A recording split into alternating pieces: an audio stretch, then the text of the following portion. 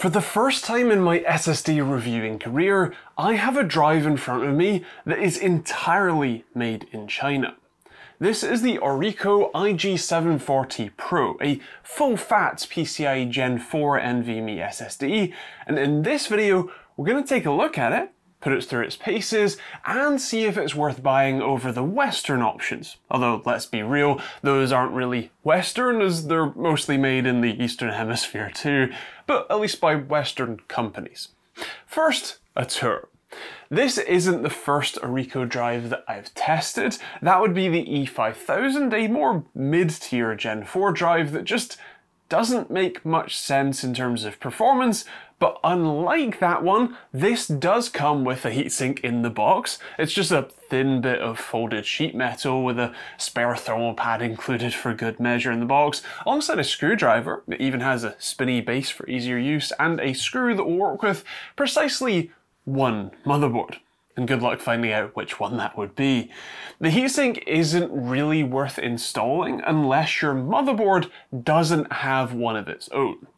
If it doesn't, then, well, yeah, you will want to use it because this thing can get toasty. Even by Orico's measurements, you're looking at a hefty and thermally throttled temperature, so yeah, this needs cooling one way or another. The heatsink won't do that much though, as other than really just acting as a heat soaker, it's not going to help dissipate a huge amount of heat like a larger heatsink, especially one with fins, might. The drive itself is a single-sided 2280 form factor, and a peek under the sticker reveals the magic. This is a DRAM-less drive, but the unique part here is that the controller, a Musre Maxio MAP 1602 from mid-2023, and the flash made by Yangtze Memory Technology Company are both made by, and at least to my knowledge, made in China. And just to top it off, at least as of writing this, you can only buy this from AliExpress. A true China special then. That controller is pretty much in line with the other NVMe 2.0 controllers, claiming 7.4 GB per second on reads and 6.5 GB per second on writes, although that doesn't even have the option to have a DRAM cache even if you wanted to. They claim SLC-like burst performance, that's the 6.5 GB per second figure, and also direct to TLC writes for great sustained performance. We're going to test that. As for the NAND flash, that's YMTC's X-Tacking 3.0 3D NAND flash from 2022, so nothing here is super new, but to be fair, people like Lexar with their NM790 drive have this same setup, so it isn't exactly unique, but it is the first time I've seen it, so let's take a look at the performance. First up, the synthetic benchmarks. Crystal Disk Mark normally shows us the best case scenario results, and here we get a hair under 7.1 GB per second in reads and 6 GB per second in writes. That's 300 MB per second lower than the claimed figure on reads and 500 MB per second on writes, although to be fair, that's still pretty typical, and at least on read performance, it's up there with some of the better drives on the market. Write performance isn't as strong, although it's still on par with some of the full-fat Gen 4 drives. Interestingly, with a lower queue depth, the IG740 actually climbs in the charts with balanced read and write performance. Considering something like the Crucial P310, the 2230 version, not that that really matters, offers better write performance but worse read performance, I'd kind of call that even. With a random 4 KB block and a queue depth of 32, you'll find the IG40 topping my charts here with over 1 GB per second in reads and nearly 900 MB per second in writes, over 100 MB per second faster than the fastest drive I've tested so far. Not bad, huh? Lastly, for Crystal Disk Mark, the same block size but with a queue depth of 1, the IG40 drops back to the middle of the pack with a still very respectable result. It's shaping up to be a remarkably decent drive despite the lack of a DRAM cache. ASSSD has similar top-end sets of results, with the IG40 sitting at 5.2 GB per second in writes and 5.6 GB per second in reads. AS SSD always reports slower figures than Crystal Disk Mark, so those numbers make sense.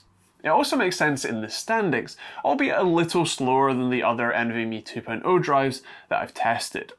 With a random 4KB block size, again we see the IG740's strength, coming in second on writes, although the reads aren't quite as strong. Still, it's a good result.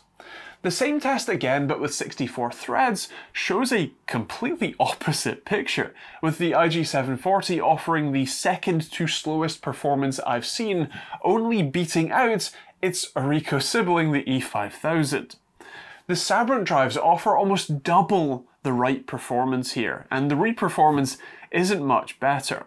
Some drives are almost a gigabyte per second faster. ATTO offers us a look at what performance from each block size from 512 bytes to 64 megabytes looks like, and while the read performance at the top end does match the fastest drives I've tested, the strange dip at 64, 128 and 256 kilobytes is, well, strange.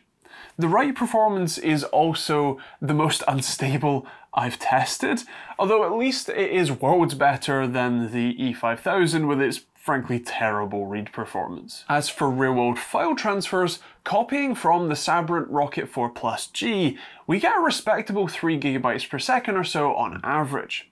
This isn't the fastest that I've seen. The Crucial P310, and also DRAM-less drive, copied at almost 4.5 gigabytes per second from the same source, but 3 gigabytes isn't bad for sure. Duplicating those files, I think, is the fastest that I've seen at around 2.5 gigabytes per second on average, at least initially. Copying around 100 gigabytes or sets of data also gives us a good way to see how the performance drops once the SoC cache has been filled up, and how much data you need to put on the drive for that to happen. It turns out it's around 500 gigabytes or so for this drive. That isn't bad, although that means that performance is likely to drop off the more you use and fill the drive. The bare NAND performance here is also somewhat problematic. As soon as the cache space ran out, it dropped to running anywhere between 2 megabytes per second and maybe 200 at a push. This is really pretty terrible performance. This is slower than a mechanical hard drive at these speeds, and for good measure I duplicated it again to see what it'd do, and for almost a minute it sat at 0 megabytes per second, while hardware info reported 100% write activity. I genuinely thought I'd found out that the capacity here was fake, but happily it did continue, at least at the 2 to 200 megabytes per second mark though. That's not exactly ideal. For context, when the Crucial P310 ran out of SoC cache, it was anywhere from 30 to 750 megabytes per second, with most of that performance being at 300 megabytes per second or higher. While that still isn't exactly the 6 or 7 gigabytes per second that's advertised, it's still considerably better than this IG740. As with all things, there isn't really a bad product, only a bad price. So if this thing is notably cheaper than even something like the P310, well, then this is still a decent choice. And it's not. This 2TB version, even from AliExpress, is £110 when you add on the tax. That's the same price as the 2280 version of the P310 and a number of other 7GB per second rated Gen 4 SSDs. As I said in the E5000 video, these sort of unknown and less performant drives need to be priced lower than their well-known, reputable and faster competitors to have any chance of being competitive. If this was £90, which is the excluding VAT price, this might be a compelling choice as it offers similar performance to drives like the P310 while offering a decent price incentive to try it out. As it stands though, I don't know why you'd buy this over the myriad of other options on the market. Of course, those are my thoughts, but I'd love to hear yours in the comments down below. What do you think of the IG740-Pro? Is it a drive you're interested in? Would you pick up something like the P310 instead, or something else entirely? Let me know in the comments down below. If you want to check this out, I will do my best to leave a link in the description, and I'll also leave a link to the P310 since I've mentioned that so many times in this video. That'll be in the description. Also, if you want to see more videos like this one, you can hit the subscribe button and turn on the bell notification icon. Check out plenty of other videos on the end cards, and check out my own hardware, the open source response time and latency testing tools at osrtt.com. That's linked in the description too. Otherwise, hope you enjoyed the video. Thank you very much for watching, and we'll see you on the next one.